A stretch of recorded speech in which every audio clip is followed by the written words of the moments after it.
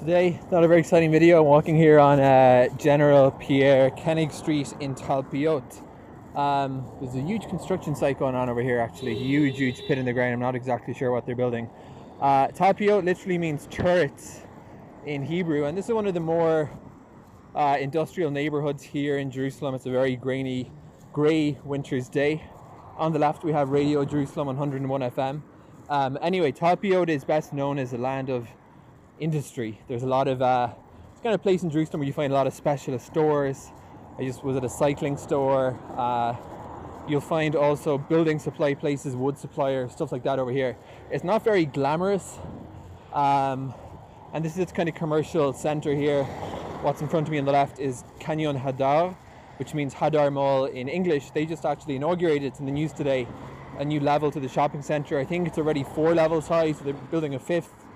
Some falafel and shawarma here on my left.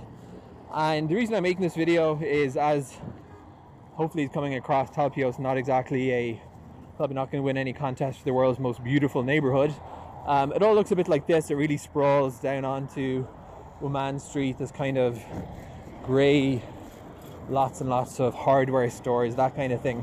But there's been a plan for a long time to develop Talpiot as something more exciting, as a commercial center for Jerusalem. Now, if you read the Wikipedia page for this place, you would be deceived into believing that it's already that. It's not really, because this is kind of the only commercial institution really, or recreational Hadar Mall, and then it itself closes quite early.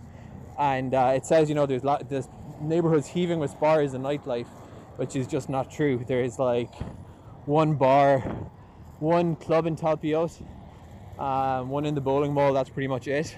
So it's not what Wikipedia says it is, which is always, when you're reading these things, you have to be a bit skeptical sometimes if you don't live in a place.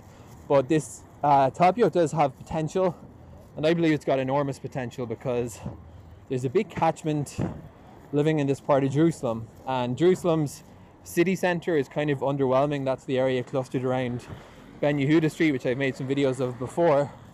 And this is definitely a big space, and there's a lot more that could be done with it. It could be renovated. You can see it's a rainy winter's day here.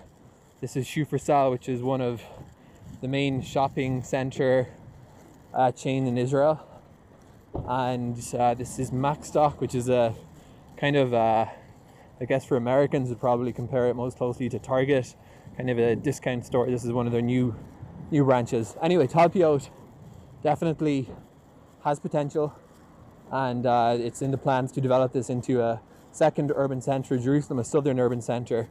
I think that would be wonderful for the city and for people living in this part of it.